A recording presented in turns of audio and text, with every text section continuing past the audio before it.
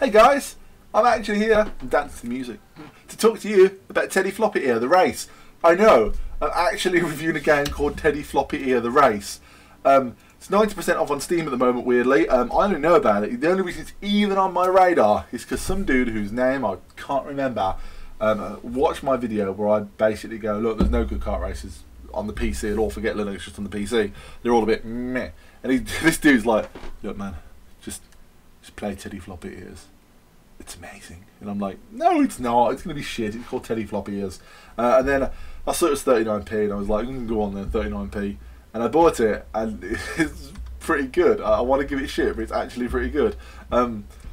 It's got loads of features, more features than any other kart game I've come across in Linux. It's uses Ubuntu 12.04 or better apparently.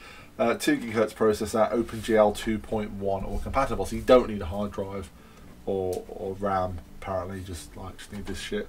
So I assume the idea is that you know they're not spent too much time on this because it's a fairly light game, but it's quite basic. So let's have a look at the actual. Let's have a look at what else the developer's done. Quick Steam search finds out that all their stuff is on SteamOS and Linux, which is actually pretty cool. Actually, yeah, I like that. It's every one of the games, no hesitation there. It's all good.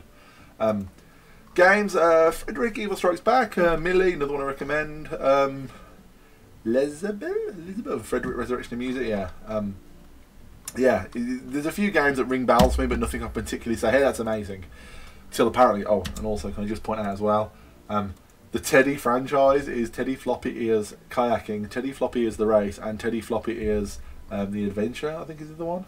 It's not on Steam actually, it's not on the Steam. Okay, yeah, there's another Teddy Floppy Ears game called Mountain Adventure. Maybe that's a mobile only game. Yeah, not on Steam. Weird. Oh, it's okay. Okay, whatever. Anyway, let's have a look, shall we? So let's have a look at the actual game.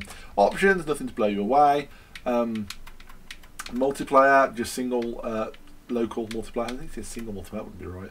And you just choose a side and then you just play on split screen. That'll be awesome. When I get my TV set up to this, that'll be awesome. My daughter and I can play this. It's pretty cool. Single player, single race, time attack.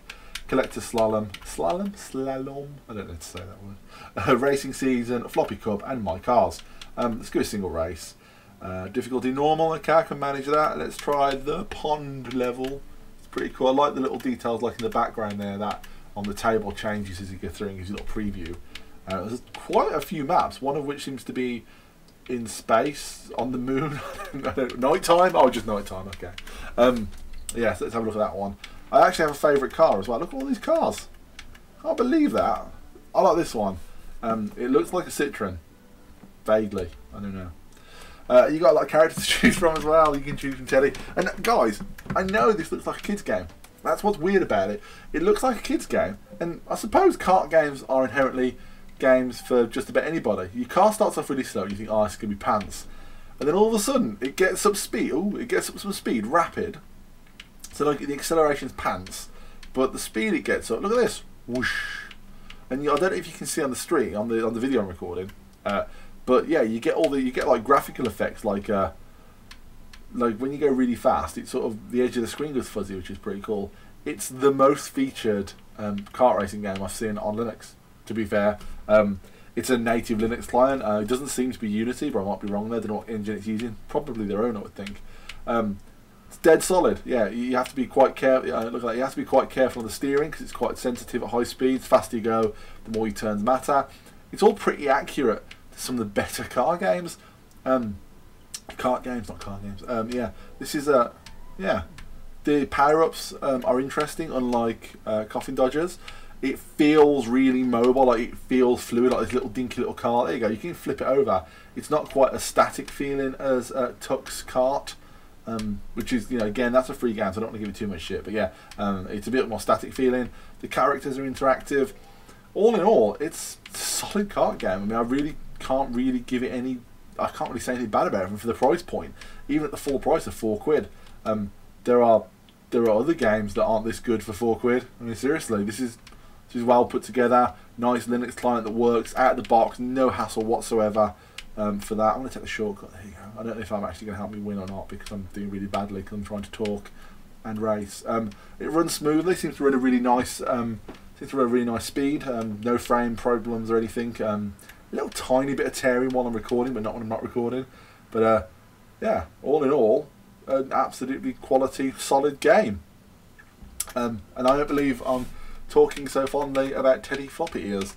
It makes me wonder if they can do this awesome game with this franchise. I'd like to see maybe if they tried to make a full-on kart racer, in, you know, with not setting that franchise, would they do things different or not? But it's really, given the fact that this is a 39p game at the moment from a company I've pretty much sort of ignored, who support Linux with every game apparently, or at least every game I can see.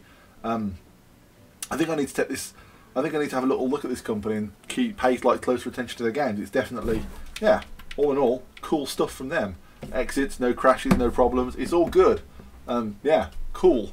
So definitely go and give that a play if you can get over the aesthetic and the fact it looks really kiddie, because that was what put me off straight away. But yeah, it's full featured. I can't stress that enough. It feels really good to play. It's like wobbly and fun and a little bit, you know, the acceleration's a bit. We do getting off to a bit of a better start, but maybe I need to unlock something that's a bit better for that. Who knows? So yeah, there's that. Definitely check it out. Most definitely check it out. That's cool. Thank you for watching. If you like this video and you want to see more kart racing games, or let's be honest, more general tat, feel free to give me a thumbs up. It helps. If you don't like it, give me a thumbs down, because that also helps, because of the way YouTube indexes these things. It doesn't matter what thumb goes, you're watching, huh? So yeah. And don't forget, if you really like my videos and want to see more of them, hit subscribe button and you will see more. I'm doing a video soon about flight sticks in Linux, actually. Yeah, that should be interesting to see. I'd set that bad boy up. So thanks for watching, and hopefully I'll see you next time. Well, you'll see me. I don't really see you, but I always say that. It's weird. Bye.